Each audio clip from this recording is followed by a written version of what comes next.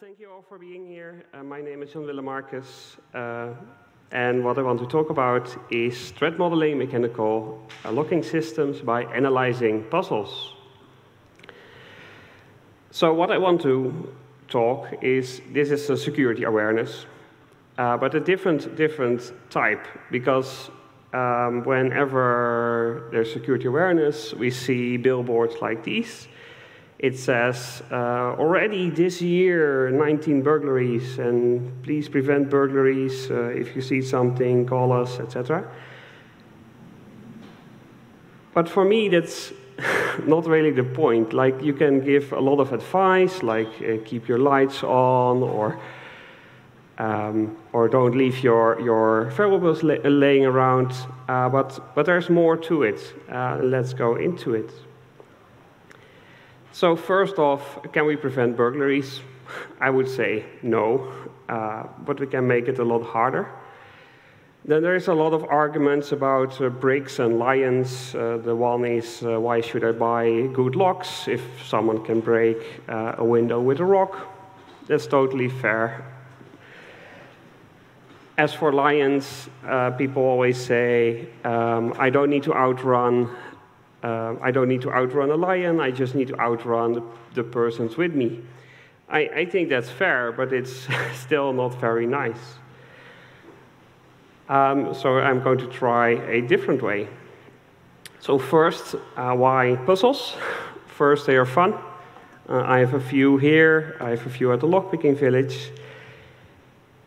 And examples are, there are plenty of them. I have a small collection. I do a lot of very hard Sudokus with the guys from Cracking the Cryptic, where I solve those puzzles often. But the foremost reason is that nobody cares.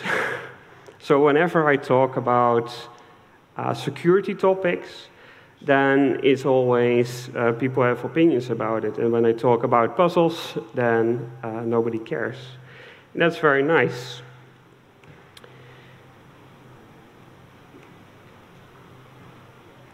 So one thing about Toool, we exist, there's the Open Organization of Lockpickers. It exists here in the Netherlands, it exists in the United States, United Kingdom, and Australia. Here in the Netherlands, we have weekly lockpicking sessions. And if you want to learn more about the topics I'm sharing here, then please consider visiting us at our lockpicking village. It's just right next door on this field. So let's go into threat modeling. This is a simplified version. It will just take a lot longer, but it will get you started. So before we start to threat model, we want to find what is an asset, what's an attacker, what are vulnerabilities. Let's just be clear on the definitions, or at least the definitions I will be using during this presentation. Because if we use different definitions, if I say threat and you think on a vulnerability or a risk, then we're thinking about different things, and it's going to be confusing.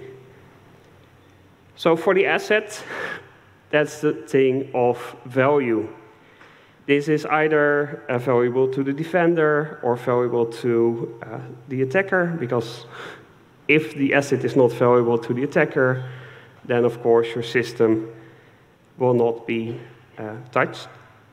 And this can be anything from information or money, but I've also seen on this camp data being locked up. I've seen toilet paper being locked up. Just whatever is your system. For the threat or for the attacker, I would define it as an entity that is skilled enough to gain access to the assets.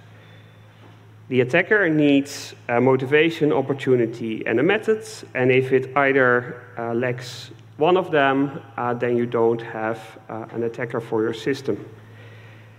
I define it as skilled enough, because also if the attacker is not skilled enough, then again, for your system, you don't have an attacker. It's not necessarily the intent, but the achieving of. For the vulnerability, we define it as an unintentional flaw in a system that leads to a compromise of an asset. And these vulnerabilities can be exploited by an attacker. Okay, let's take a look at a few case studies. Here I have a box of wood. It works like mechanical combination lock. So in this case, it has sliders, it's a puzzle. And if you move the sliders past these notches, then the lock will open, the box will open.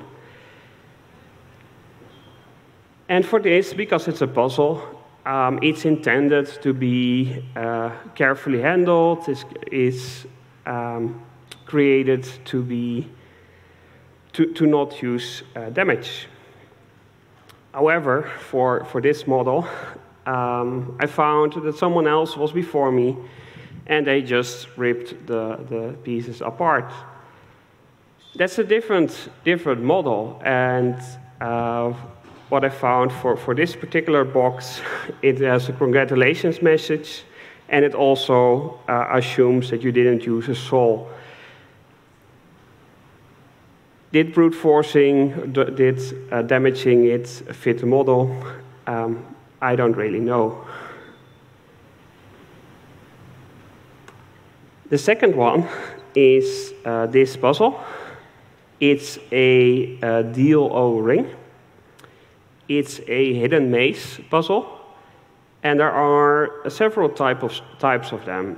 This started around the 1990s, and this should have become the best thing ever after Rubik's Cube, but it never became that big. And the goal is to remove the ring from the puzzle. And it's quite a fun puzzle. This is the orange version, and as we see on the box, we have the instructions. And we also have different levels. So there is the easy yellow up till the terrible black. Because I only had the orange one, I assumed the black one would definitely be a lot harder. But a few people in the know told me, no, it's just all psychological warfare to some extent. So that's nice. But at the moment, I don't have access to any of the other ones. I can only find the yellow and the orange ones for sale. So if anyone has the green, blue, red, and black, I'd like to be an attacker. I'd like to have the opportunity to defeat them as well. So I mentioned for this puzzle the intended solution, or the intended way of manipulating them. But we can list the possible attacks, and here's just a very short list. I separated them to solving the maze in different ways, using brute force, or just trying out all the combinations, building a robot, just like we manipulate safes at some point. But we can also learn the maze some other way. Maybe someone else already published this on the internet, or I can just find someone that knows the answer. Or I can use more advanced techniques, like getting an echo or an X-ray made. These seem quite far-fetched, like an X-ray. Why would you solve a puzzle like an X-ray? Well, that all depends on the asset. Is the asset valuable enough for the attacker? And so I like to list them and then cross them off if they're not applicable to my thread model. But we can also bypass the safe by just filing away the knob or just using a lot of force and just pulling the maze free. That's all something to consider. Just for fun, I tried it this way. So I taped a piece of paper around the cylinder, built a contraption, and just solved the maze. And it drew out the maze very nicely, and I solved the puzzle in the end. So I did solve it a few times beforehand, but now I have the real maze as it is inside.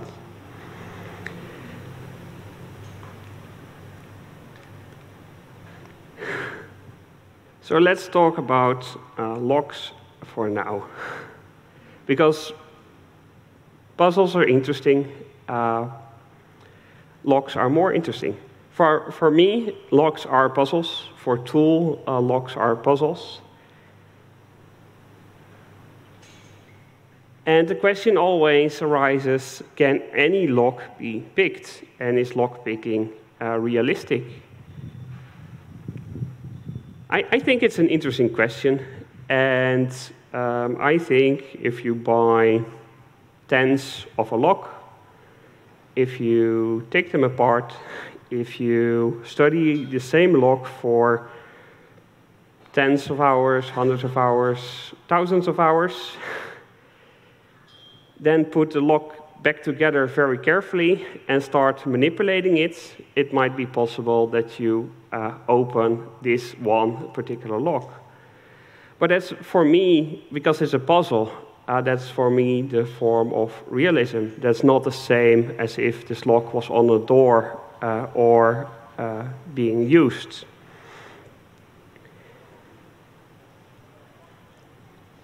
For this, I use the thread model of a lockpicker. And what it wants to open the padlock, open the shackle, call it open. But more precise, it wants to rotate the cylinder without using the key. And what the lockpicker has, or at least in this model, the lockpicker has lockpicks and infinite time and infinite patience. So if this is a type of attacker you want to keep out, then maybe you need to do other things. you need to consider this. Another thing the lockpicker has is these rules, ethics. So only pick your own locks and only pick locks that are not in use. The CTF people, they have a nice idea about this. They made a contraption of 3D printed plastic, and it has a slidey bit which has the CTF flag, so you can prove that you've picked it. At that moment, the asset becomes the CTF flag, but then the lock is in use, so are we allowed to pick it?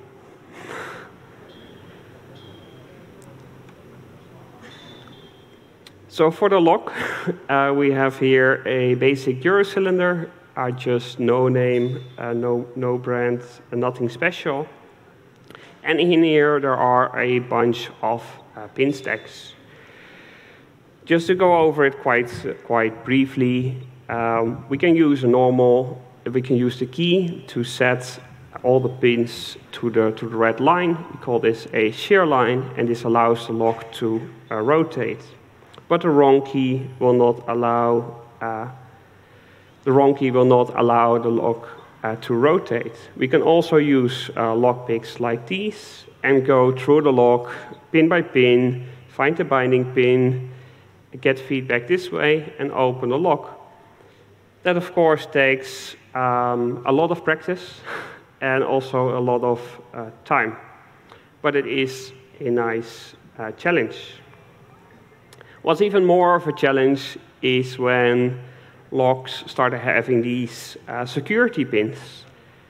There are different shapes, different feedback, different puzzle. Here are a few more of them.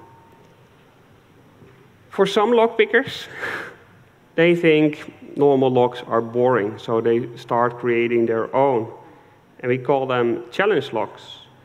So here are a few pins. The first two from the left are normal pins, and the other ones are created by lockpickers themselves.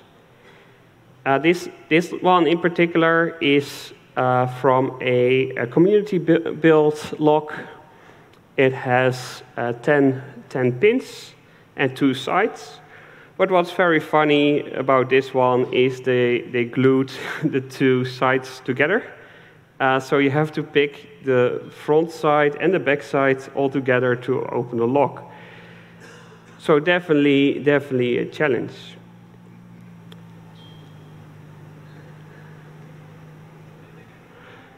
And then there are people that create unpickable locks, or at least they claim them to be unpickable. Anypuck, that's a friend in the UK, created this particular lock.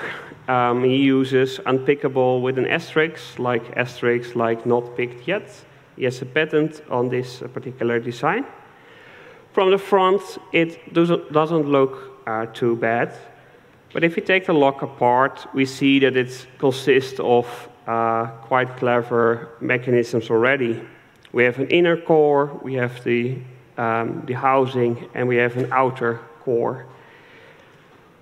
And what he bases his lock on, and what he bases his patent on, is a probability game. Like he used a lot of master wafers, as we see here. And all these small wafers create a lot of different shear lines for the first core. But the second core can only rotate if both of the shear lines are met with the one thicker pin. So the probability of hitting the second shear line are much lower, and it also derives us from our usual feedback. So it is definitely a fun puzzle.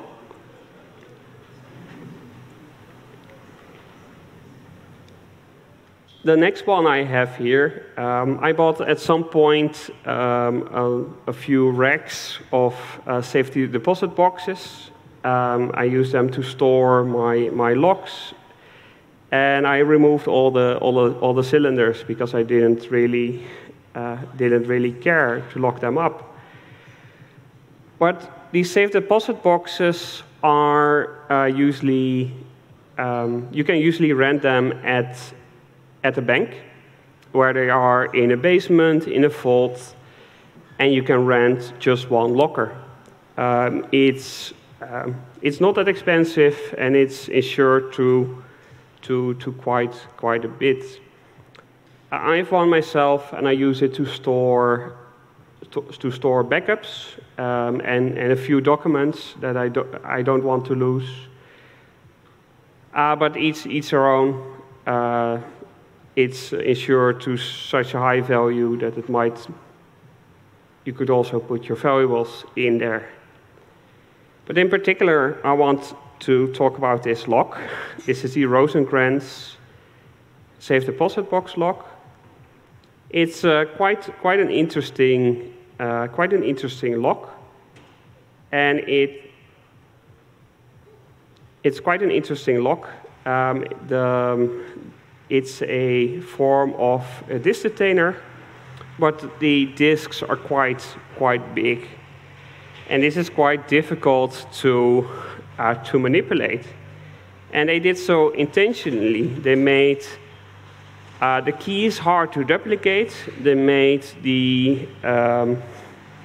false notches in the disks. And that's all to prevent someone from getting access to the assets without damaging the lock.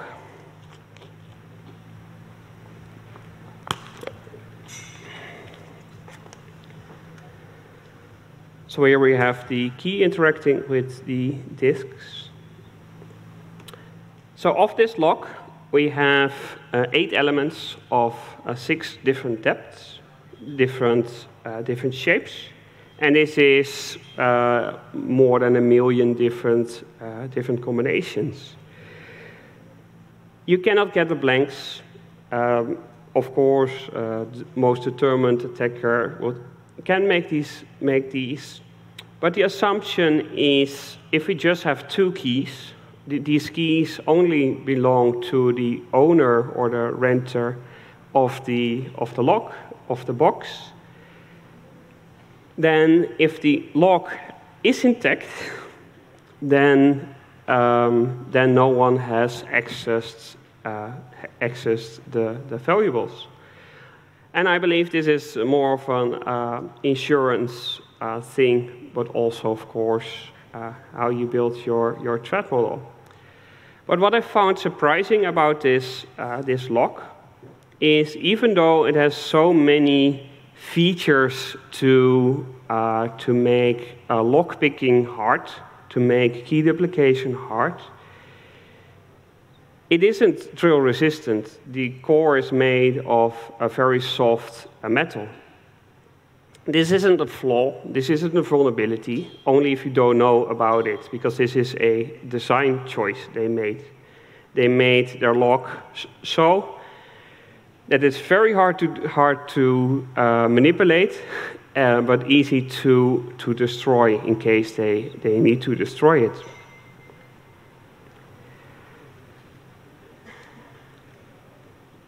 Let's now go from lockpicking and the infinite patience to a simplified model of a burglar.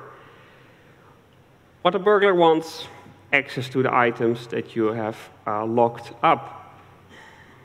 And some burglars might have fast entry tools and methods, including bricks, including hammers, including hacksaws, you name it. But it has very little time, just under 2 minutes. Again, when we have this same cylinder, there is a very known flaw in this cylinder, and that is it's mounted with a screw hole, and this is also a pivot. So there's very little material there to hold the lock together, and this is such a common issue that the better brands locks, the better certified locks, will have hardened bridges or anti-snap features. So this is a lock from the UK, where it has at both sides anti-snap features or pro-snap features, because they will snap before the cylinder snaps in two. I like this design, and it works quite well, because then at least you need 2 attack methods to gain entry to open this lock. Even more pronounced are locks like these, also from the UK, where it has 2 snap features at both sides of the lock, so both internal as external. That's not too common. And also, when you snap the second feature, it has a relocker. So you can never open it from the outside if the part has been snapped, or so is the idea. And then the middle bit is a hardened bridge. It's a very tough metal, and it's very difficult to get into this. And all these features are required by the standards. They have the British standard up to 3-star, and they also have the solid secure, and this one is rated solid secure diamond grade. That's the highest of the high. And circled here in orange is also some protection against non-destructive attempts, and these are trap pins. So if you pick the lock and it rotates 20 or 30 degrees, these trap pins will fall into the lock, and it is very difficult to get out of them. It's certainly not impossible, but I've been practicing with one of these locks, and it took me better part of a week to get past these trap pins. So in all normal circumstances, where you say your burglar only has 2 minutes, this will be plenty.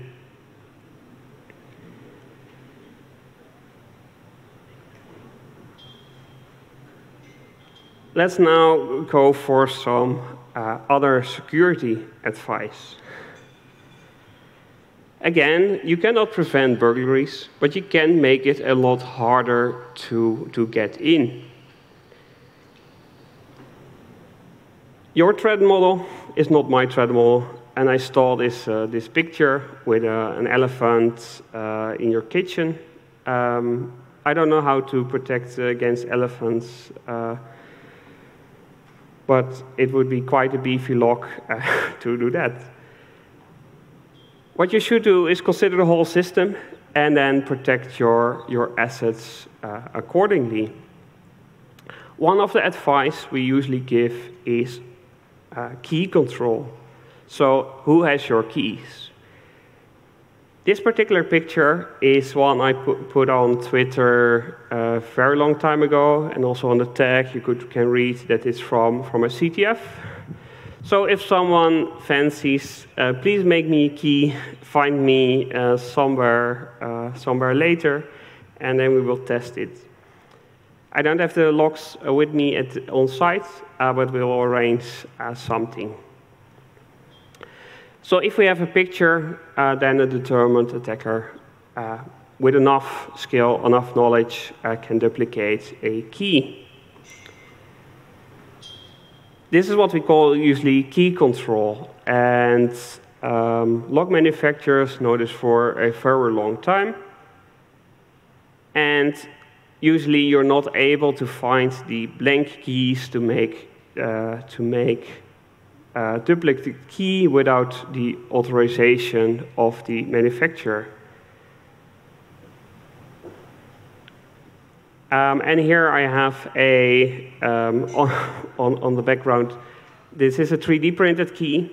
It was quite a nice challenge. It took me like hundreds of attempts before I got the FDM printer to work correctly, to print these almost tens of micrometer steps.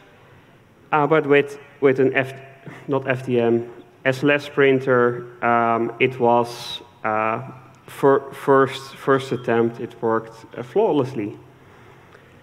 So again, consider these things in your threat model.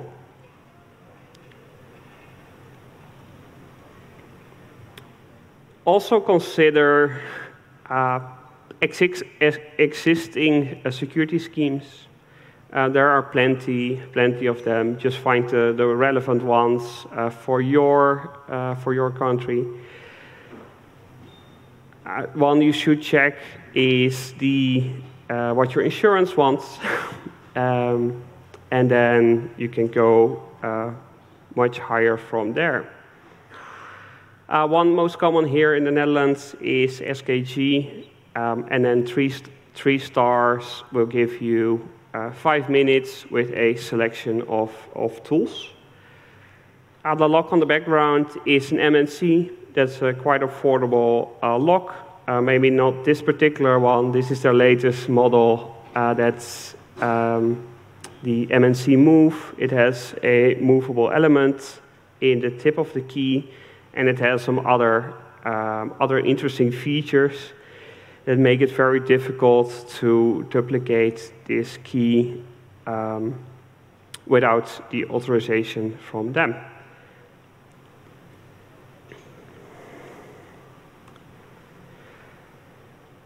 So to recap this presentation, for your system, you want to find your assets. So think of what is valuable.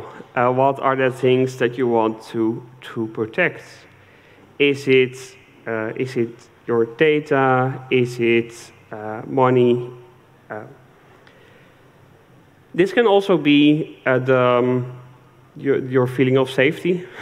That's a difficult asset to protect, but it's definitely an asset.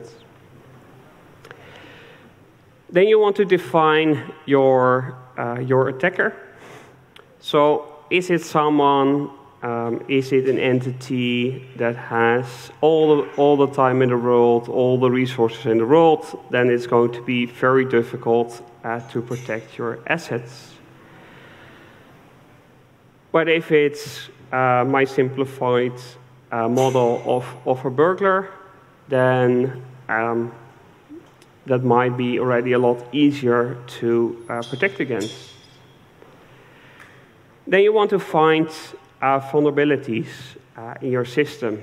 So either just start listing all the ways to attack your system, all the ways to get to your assets through an attack tree. But you can also just ask for help.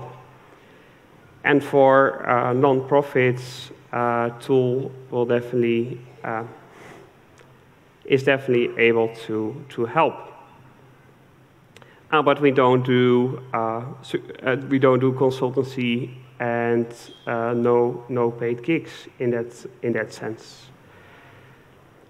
And lastly, you want to implement enough defenses so you make it impossible for this one attacker to get access to your assets, or at least to delay them enough, etc., etc.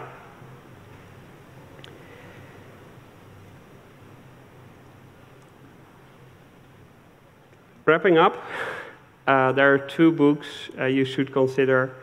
The threat modeling book is very nice, and also we have a book about Locksport coming in the very near future, and that's written by Jos Weijers and Walter Belgers and a few other Locksport friends.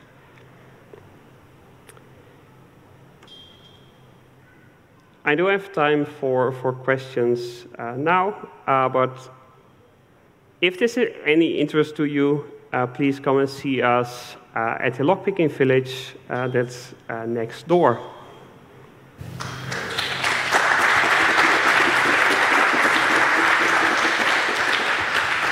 Thank you. So there is actually some time for questions. If you have any questions, please line up at the microphones in the middle of the room. And while you do so, I already have a question. Do you have any special locks you use at home, or are they just normal ones? They are definitely just commercial locks, but they are of a special type. For me, it's most important that if someone ever would get in, there is damage. I would definitely hate that is someone in my house or am I losing my mind? So I'd rather have them break my door than pick my locks. Okay. So, are there any questions from the audience? Don't be shy, he is still here. No? Then just thank you very much for the talk, and if someone has a question afterwards, you can always find him and ask that. Give a round of applause. You have a question, okay. Need a few seconds to come up with a question, of course. That's an unpickable lock. Yes. If it were to be a commercial lock, how much do you think it would cost? He has the patent, but just looking at what other people are selling, then it would be £150, something like there. But he is not commercially making them yet. He is just testing the waters with his patent, and hopefully Yeah, he's just an inventor, and inventors like to invent things, but they don't have the capability to mass produce locks. So if anyone is interested, please find Andy. Okay, then again, applause, please.